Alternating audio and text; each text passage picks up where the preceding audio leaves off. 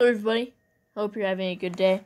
So Ecclesiastes 19 verse 5, it says, "Whoso takes pleasure in wickedness shall be condemned, but he that resists pleasures crowns his life."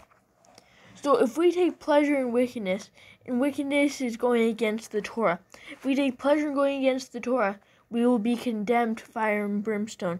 But if we resist the pleasure, he will give us life. We will not go to the fire and brimstone if we believe in Yahushua HaMashiach and we follow his Torah. The Torah is the first 5 books of the Bible: Genesis, Exodus, Numbers, and Deuteronomy. You might know it as the law. It has not been abolished. Yeshua himself has said to keep it.